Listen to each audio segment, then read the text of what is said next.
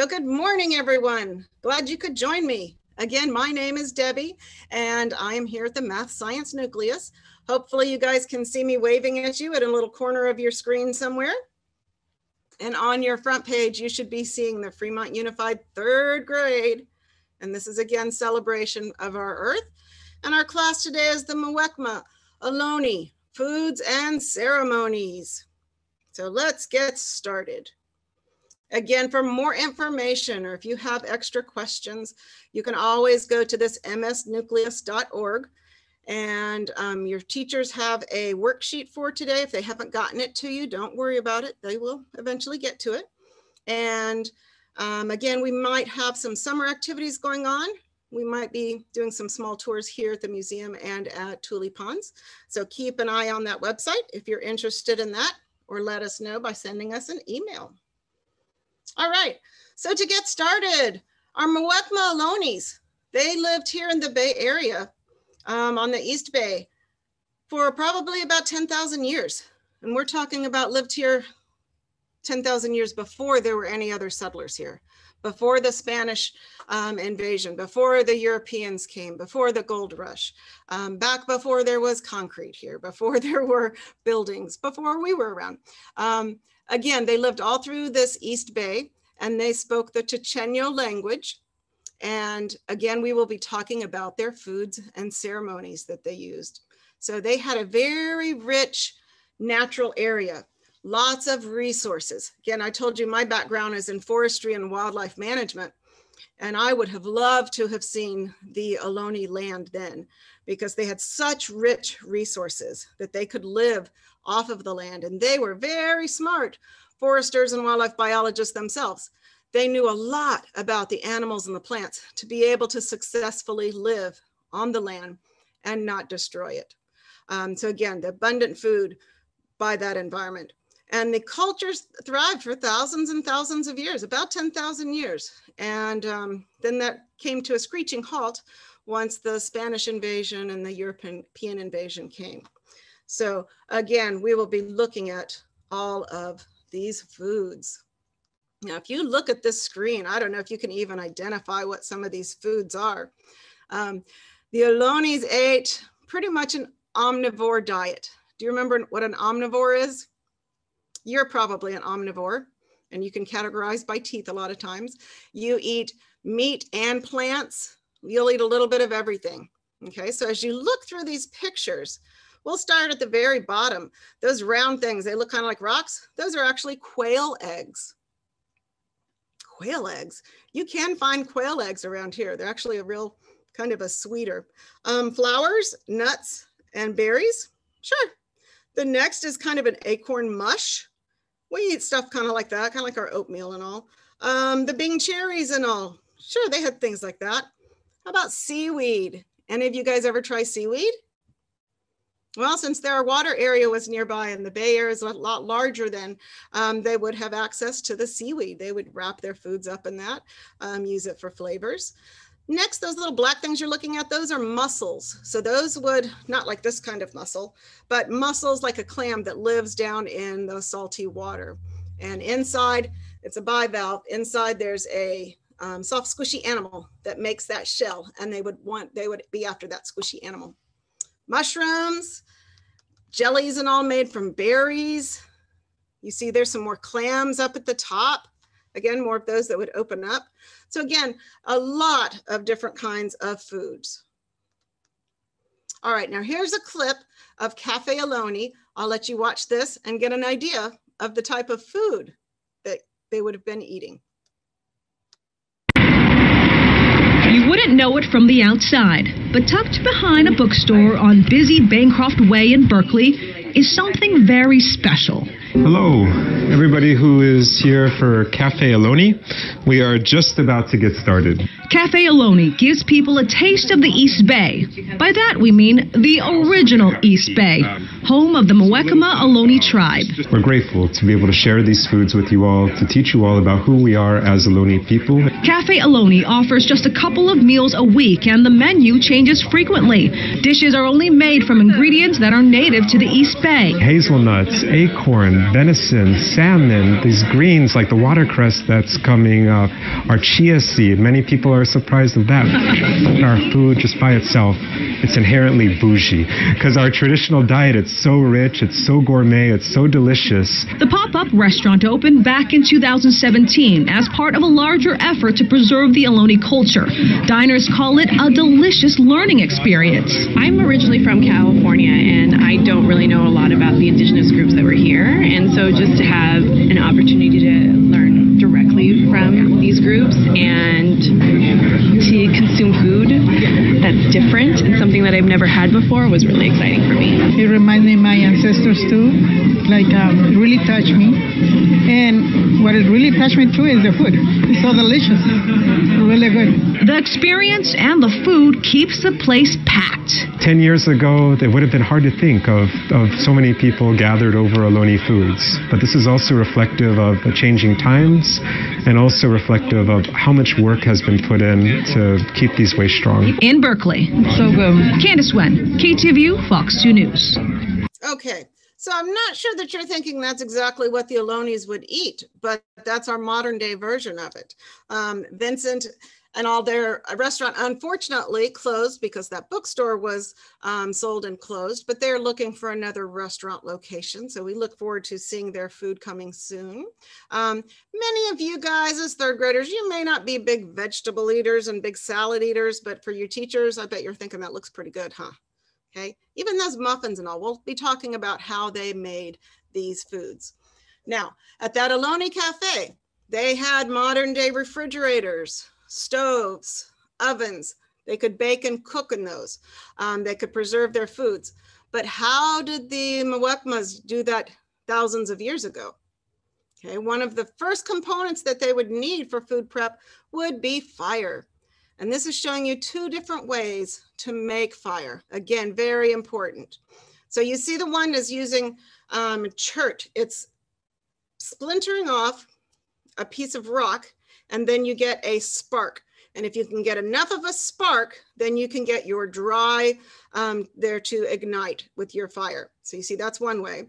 The other way is with this stick and the stone where they're, and this double stick where they're getting a little bit of smoke to get started, and it will hopefully ignite a little bit of, again, that dry area. So this is, again, using friction. If you take your own two hands and you rub them together, rub them fast, hard, press, lots of pressure, rub them faster, faster, faster. What happens? Can you feel them getting warm? Exactly. That's what's happening with this wooden way. That's the way the friction builds up and hopefully ignites. But again, you've got to be prepared. So we do have rains in the area, so you've got to keep your little supply of dry prep ready. All right, so again, fire was important. So they did have fire to make their food. So they could roast things on top of a fire, like as if you guys have ever roasted marshmallows or cooked hot dogs on top of a fire. Ohlones did cook a lot of their food, okay, but there were different ways to cook it other than just putting it on top of a fire. They developed a way to boil water and to be able to steam and boil their foods. Now you see this big rock that's coming in and it's making that water bubble and boil. That hot rock is coming in from a, let's see, is getting in the fire. Then it's dipped into the water, again, causing it to boil. So if you think again about how we cook and use things today, even being able to, just cook something, you put it in a pot, right? A metal pot. And then if you're gonna move it around, you use a spatula, either plastic or metal. But to get something out of a fire, again, they wouldn't have metal.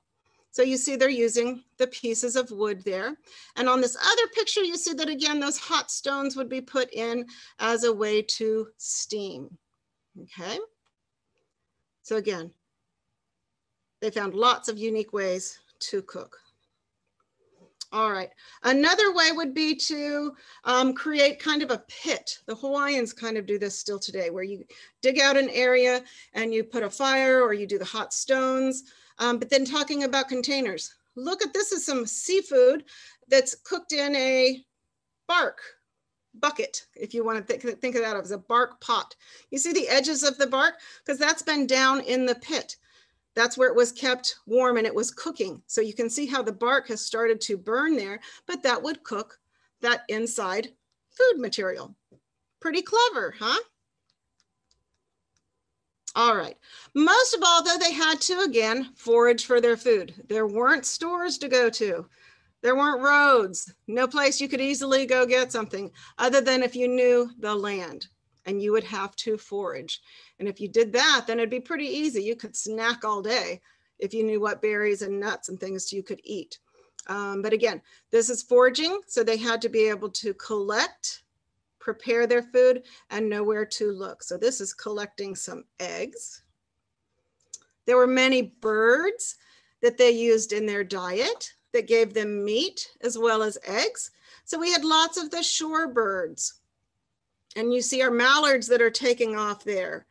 The Canada geese that's flying there. Lots of different kinds of waterfowl. Cormorants, they come in from the bay. Big birds sometimes have their wings out drying their parasites. They would use their eggs. And then they would have these even little small birds. These are called quail. And again, you think how fast these birds move. If you've ever tried to catch a duck, think about the hunting and how they would need to catch those. So again, they would use these birds for their meat and the eggs. Also mammals, larger mammals like these black-tailed deer, the Thule elk that you see there on the right. And the one that's doing the funny jumping is a pronghorn antelope. So again, they were great hunters and they were able to wisely use that resource. They were very respectful of those animals. If they took an animal's life, there was a whole ceremony before they would go hunting and a ceremony after, and just about every piece of that animal would then be used for something in their lifestyle. You also had smaller mammals, ground squirrels and rabbits and hares, wood rats. Again, these are animals that are very fast movers. Think about how they would have had to hunt them, how they would have had to catch them, okay? And also shellfish.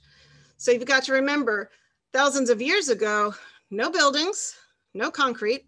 We had a lot more waterways. So our wetlands were bigger, the Bay Area was bigger, rivers were bigger. All those, many of those have been covered up now, have been piped through our drains and have disappeared. But again, right from the mud bay, the close area to the Bay Area, they would find these small oysters and clams that you see on top of the page. You see, those would be the smaller ones. Again, those are usually a bivalve, and it was open up when they cooked it, and that would leave the squishy animal inside that would be cooked that they could eat. Then they would use the clams and other decorations and all for their ceremonies. Now, back in the ocean, though, they probably traded with some of the other coastal tribes for these larger animals. This larger picture at the bottom, you see 3 abalone. Can you find the 3 abalone? There's one, one just squirted out. There's another one on the back of the rock. And then this orange thing, that is a sea anemone, okay? So they were also very good swimmers. They would have to be able to swim, hold their breath, and be able to pry this abalone. Here's the abalone shell. So the abalone is a univalve. It is just the seashell, the one shell that the animal, squishy animal makes. The squishy animal would be on the inside and would suck down on the rock. So they would have to sometimes use tools to be able to pry those abalone off of those rocks. And again, you saw they would use these as their bowls. Parts of them would also break off. They could use for hunting tools and all as well. The inside you may recognize as the mother of pearl. That's used in a lot of jewelry. So again, that's our abalone there. And again, they may have traded arrowheads, or they may have traded basketry that they used or made and created. All of these would be forms that they could trade if they couldn't access the abalones and all themselves. All right, so our plants that were used in our Ohlone food, you see this dish and you see the abalone shell in the back. Remember those black, those are the mussels. They're kind of like a clam. I see some smaller clams in there. You guys recognize anything in that bowl? bread, but not bread brought from the store.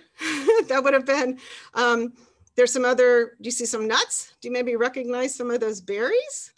All right, so again, almost any part of the plant. So they, again, were very good botanists as well. So let's look at some of our plants and let's see what we can eat. So as they are foraging, and this is Vincent that has the Ohlone restaurant, they would be out foraging, collecting the food, wouldn't go from the grocery store, would actually collect it. So they would look for acorns, like your oak and the buckeye. They would use that for flour. That's what would make that bread or those muffins that you saw. The nuts that they could eat whole would be the pepper nuts and the walnuts. They would find aquatic plants like your tules and your cattails. So here I have a piece of cattail.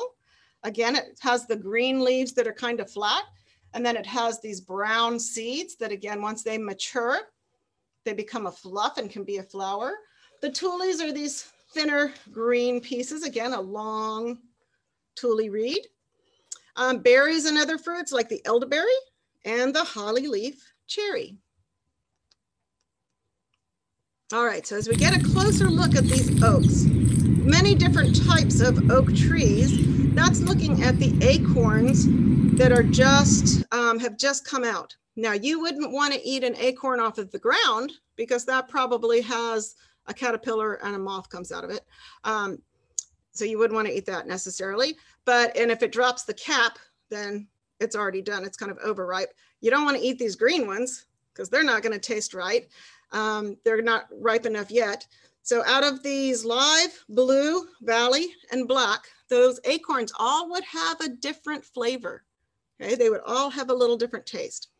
So once they would, in the fall, when the oaks are ready, they would shake those branches, collect those acorns, and then they would have to process them. Okay, one of the main food sources of the Ohlones were these acorns. So you see some of these acorns now that they're brown, they're ready to eat. So again, the caps you don't eat. Okay, the caps would come off. And then you see here there's a rock, two rocks where they're pounding and they're cracking the acorn because you have to crack that hard outside husk to be able to get to the nut that's inside. So in this other picture, top picture, you can see some of those smaller nuts, kind of like any of the irregular nuts that you have a hard husk on the outside. But think how long it would take you if you were using two rocks, okay, to be able to separate that. Now here's another way. The Ohlones would gather the acorns, and with this mortar and pestle will chop it to make their small grain, and then they would make mush out of it. All right, so again, you're still chopping, but you see how that natural rock has created this bowl, okay? So that would be, they would use like a sandstone or something that would eventually has a hole all the way through. And that would, again, crush up those husks. So then you'd have to separate it out. They would have to be rinsed because they are full of tannins that would make it bitter. So if you didn't want a bitter mush then, or a bitter biscuit, then you'd want to rinse that well. Then eventually you'd be able to make something like this. Now, again, this you see is something that Vincent could have made at his Ohlone Cafe. There's lots of recipes, but it's in a glass dish. So again, as an Ohlone living thousands of years ago, you wouldn't have a glass dish. You'd have to, again, come up with some container that could be steamed or go near a fire or use those hot rocks, things like that. All right, so again, it would take a while to do that. So again, as a quicker way though, we found that they also used what's called a grinding stone. So let's look at this. Grinding stone. Look at the initial size of these grains there. So the flour grains are not. All right, so they're pretty fine. It made the grains smaller. They're not done yet. We want it even more fine. Notice the different sizes of grains and different kinds of breads and all. More processed meat, the smaller those grains. Now the friction is causing you to break it down. No, it's pretty small. Now it's a fine flour. Again, many different types of flower. They have lots of things that can grow and create these flowers to make into different products. So a nice fine flower. Remember, they didn't have freezers or anything though. They'd have to find a way to store it. And this was one of their ways. They would make these little tule huts that were used as granaries to store the nuts and the flowers. And then this picture is again a way of making another kind of soup, like an acorn mush. Now you notice she's using a basket. They were able to weave baskets tight enough that they were waterproof. And if you look at those handles that she's using, those are just pieces of oak branches or willows that were formed to be able to move a rock around. And that rock is a piece of obsidian or basalt, probably an obsidian. Not any kind of rock you can put in a fire. Sometimes they'll explode if there's water on the inside. But you see how this rock would be put in the fire. Rock would get hot. Then it would be put into a container of water to wash off the ash, because you wouldn't want all the wood ash in your soup. And then she's got to continually move that rock around so that it doesn't burn a hole in her basket, because then she wouldn't be able to make her soup. So again, it would take quite the process. All right, let's listen to Dr. Joyce. The Ohlones had many trees in which they ate from. This is a walnut tree. You can start seeing California grapes growing. They're just starting. And then you have tules in the background and oak trees. The acorns from the oak trees was the staple of their existence. All right, and that's at tulipans. You hear some of the geese and the ducks in the background. All right, so this is a buckeye that's just on the other side of that oak tree. And let's listen. Look closer at this. This is a buckeye tree that's flowering, getting ready to produce its big seeds. And these big seeds, again, they would roast them. They would have to mash them. They could create flour with them, all kinds. And it's called a buckeye because the seed is very large, like the eye of a deer or a buck, a male deer. So again, these buckeyes, the outside part though is a little bit toxic. So they did discover though that by rinsing, the toxic would come off in the water. They could throw the water into a shallow area and that would be enough to stun fish. It wouldn't kill them, it would just stun them, but then they could harvest those fish quickly. So it's a quick way to fish. All right, so here's a closer look at the buckeye. In the winter, you see that fruit is hanging on. Look at the picture down at the bottom. You can see that big brown fruit. It's got a real thick husk on the outside. So that's your California buckeye. This is a black walnut. Notice it has compound leaves and it has a nut that many native animals, especially small mammals, will eat. So this is different than the walnuts that you buy in the store. If you've ever wondered why they call them black walnuts, as you try to get that husk off, it makes your hands black. There's a dye all in it. The nuts are eaten. The nuts are great. They have a great flavor, again, for animals as well as humans. This is a California bay laurel.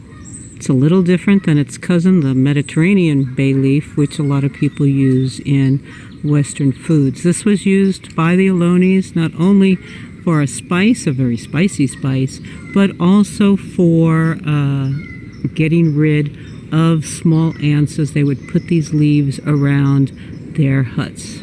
All right, and you see that nut doesn't have as thick of a husk, so that one would be a little bit easier to get to. Now your holly leaf cherry, again, we spend a lot of time in the summer when we're at tulipans eating these little cherries. This is a holly leaf cherry, and you could see it is just starting to flower. Some of the little holly leaf cherries are on there, but this was an important plant for the Ohlones. Okay. So again, all different types. There's a red and a yellow. Look at this one. So you see the fruits are not quite ready yet. See how small those yellow, they're kind of greenish, and they're not ripe enough yet. There's a big yellow one. Those are usually more sweet, I think, than the red ones. The red ones are a little more tart. But that's something where you're out walking around, you're gathering your dinner, or you're just out goofing around as a kid. You could simply reach up if you knew the tree and eat your fruit. So you'd have a snack ready made. Same today as if you have a vegetable garden and you walk by and you want to grab a carrot or a tomato to eat. Okay.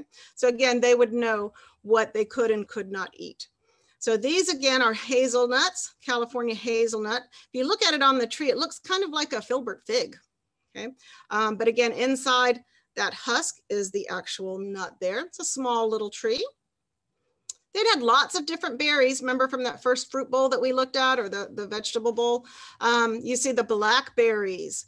We have the California blackberry, and we also have an invasive type as well. But they did have a native California blackberry.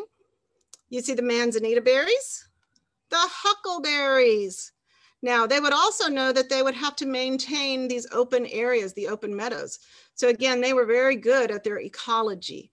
They knew that they would have to set small fires to keep the brush burned down, because the things like the huckleberry only grow where they have a lot of sunshine. And if they have the huckleberries growing, then they know they have the bear coming. So again, they knew how to manage their land to get the best products that they could. So again, lots of berries were harvested. Some berries were used even as medicine.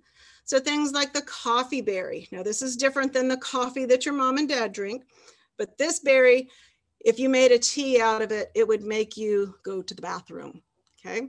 And the snowberry, the gooseberry, the snowberry would make you very, very sleepy. So it was important to know which plants were which, and that was taught through generations. You learned it from your parents, parents learned it from their grandparents, and that information was passed on.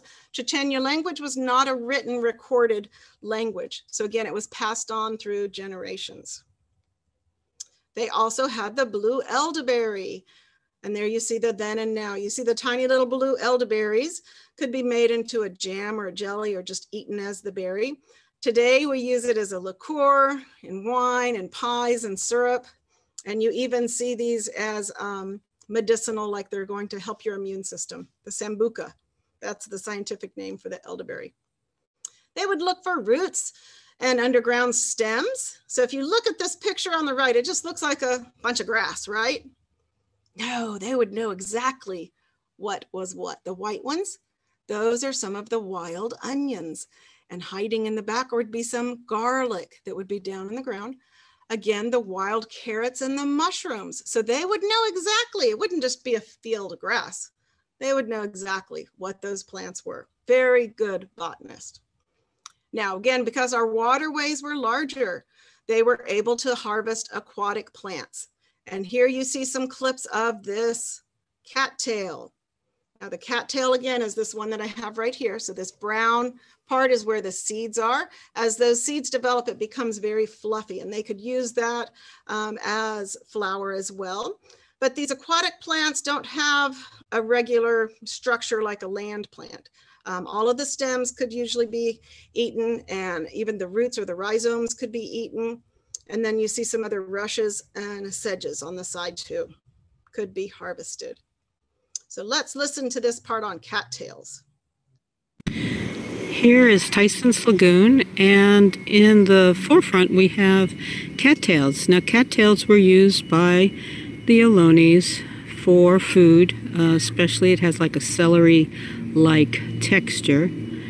They also use the seeds of the cattail, and possibly they used the fluffy mature seeds in their dispersal mechanism as a diaper. Very absorbent material. Yeah, if you've been to other Thule classes, you may have learned a little bit about what they used to wear. They would wear skins of animals, or actually the tules they would make into skirts or aprons. But if you had a little baby, you couldn't go to the store and get diapers. They would usually use kind of a little papoose thing, and it would, again, you could fill it up with this and it would absorb all that pee and poop from the baby. It wouldn't be running all over the place. So again, this is looking at the cattails. See how their leaves are long and skinny, kind of flat? All right. So again, as far as eating this cattail, this would be like going to the grocery store. They could get a lot of different products from this plant. The rhizomes, again, that are down underneath in the water, that's a rich energy source. Certain times of the year, again, things are only available. So you have to harvest what's in season. Okay, it's no different than our grocery store. Plants or the fruits and vegetables that are in season are going to be cheaper than those that are out of season. All right, so you also see the leaves could be eaten, the flower spikes. So again, it would be kind of like a grocery store. Nice. I start by cutting the roots from the base of the stalk. The roots are valuable because they are packed with starch, but I won't be processing those today.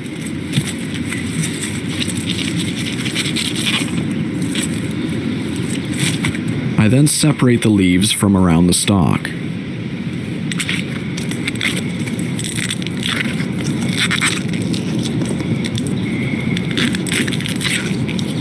As you can see, there is a clear slime that can be found underneath the leaves.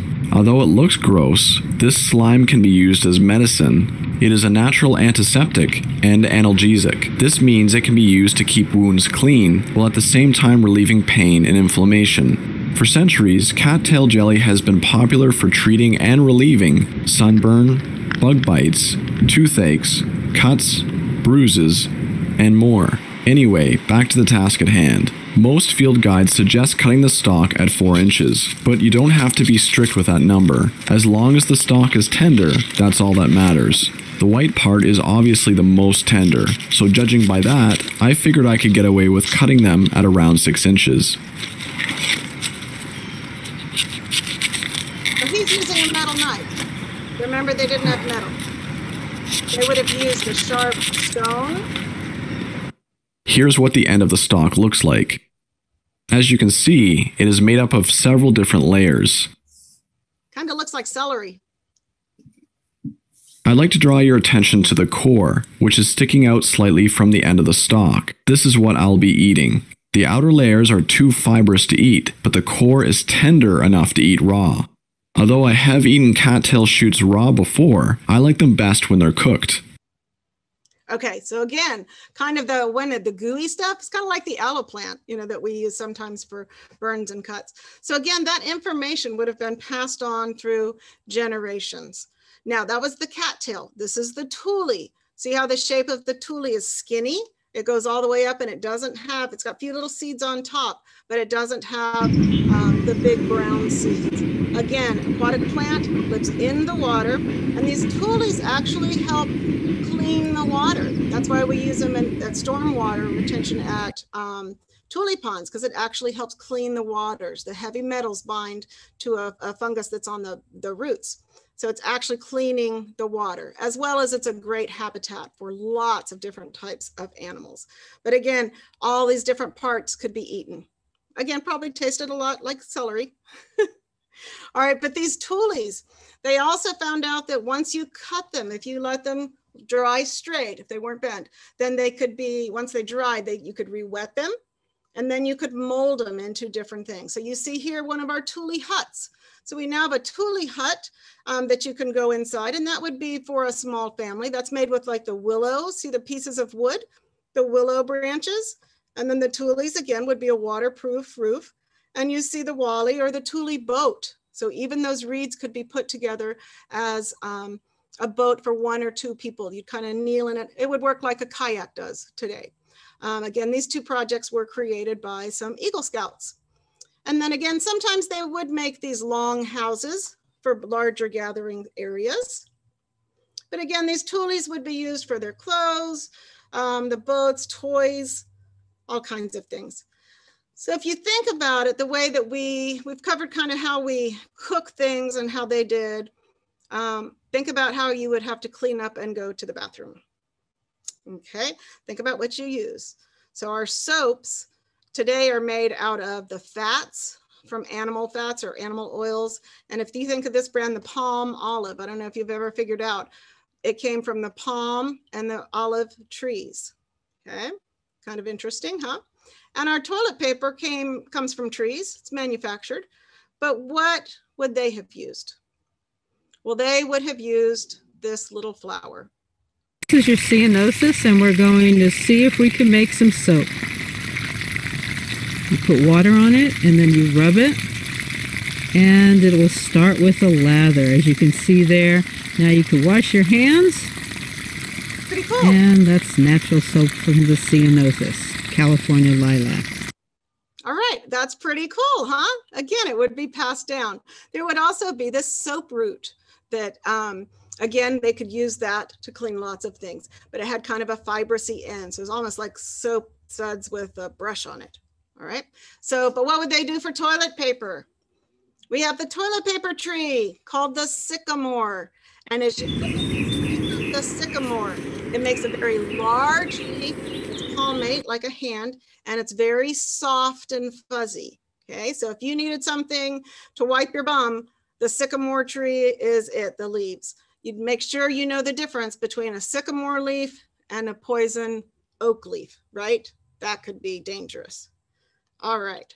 Now, for the ceremony part, this you will see they are dressed up in their regalia, and this is at a ceremony at the Ohlone Cemetery here in Fremont. But notice again, this is kind of like when you guys get dressed up for something special, a special occasion. They would get dressed up in their regalia. So pay attention to what's in their regalia. And I also wanted to show you this stick. Okay, so you will see the men on the outside are using this, and that's their clapper stick. It's made from the stem of an elderberry. It's just hollowed out, but you will not hear any percussion drums. The elderberry sticks are their percussion. So here we go.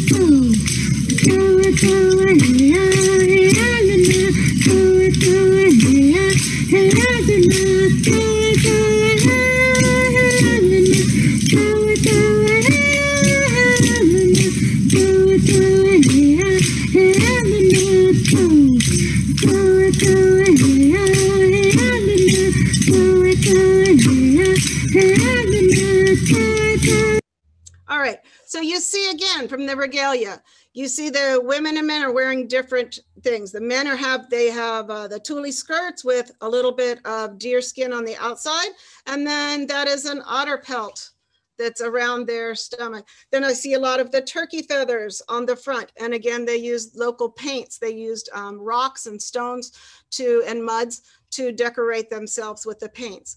The women, you see more of the hides. Those would be from the foxes, deers, bears, different animals. Again, you see the deer skins and also the tulles, and you see their hats. And did you notice their clapper sticks, how they were doing? So each motion means something in this particular dance. All right, here is a story from Desiree.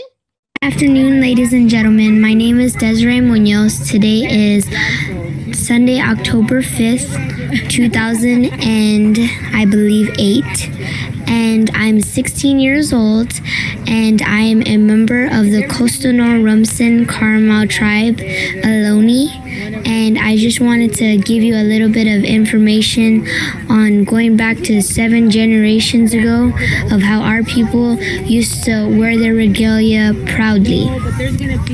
I'm going to start off by telling you a little bit about our hat. Our hat is basically, from back in those days, was made out of tulle or willow, and it was formed around to be around and to fit your head, and the type of feathers that you are allowed to use in your hat would be pheasant, duck, hawk, or eagle. But it depends on how high in bloodline that you are. Like me, I am Tony Serta, which is our chief. I am his granddaughter. So I could be allowed to wear eagle feathers. So it doesn't matter if you would or if you wouldn't. But me personally, I am a big fan of the blue jay. So my hat is covered in pheasant with blue jay feathers. Okay, So again, gives you a good look at their different types of regalia, looking at hers. Again, you saw the furs. They would use seashells and small rocks or beans to help decorate up and to help make some noises. Again, they talked about the hat. So we for years thought this basket that we had, we thought it was a basket. It's actually a hat. So it was formed to fit their head and then decorated with their feathers. Now, a lot of the raptor feathers, those are protected by law. So as far as those feathers, you can't own a feather of like owls and hawks, but like the geese feathers that I have over here, turkeys, those and all you could have. And in a lot of the powwows and all, they may cut these up, they may paint them different colors to represent some of those different animals. Now, you've got in your handout that your teachers will get to you, you've got directions to make a headband. And so there are feathers here of the eagle is on this side and the hawk, okay? So again, these feathers would be passed down through generations if they're federally protected kind of feathers. But you saw Desiree, she liked the bluebird ones. So again, sometimes they would put beads and all on them, also use them as fans. But in your activity here, we're just gonna simply make a headband. And you saw that some of the feathers were mounted in the front, but you can mount in the back. This is totally up to you. But if you have a small strip, we won't make you go out and do tules and make your own cordage, but you could just use something like this, like a construction paper. And then these are some symbols, not necessarily used by the Ohlone, but just some general Native American symbols, and tell us a quick story. Now we have found some other pictographs and all from the Ohlones, but again, this is just an example for you to come up with a story that you would like to let us know and then attach your feathers. So it's up to you to color those feathers however you would like.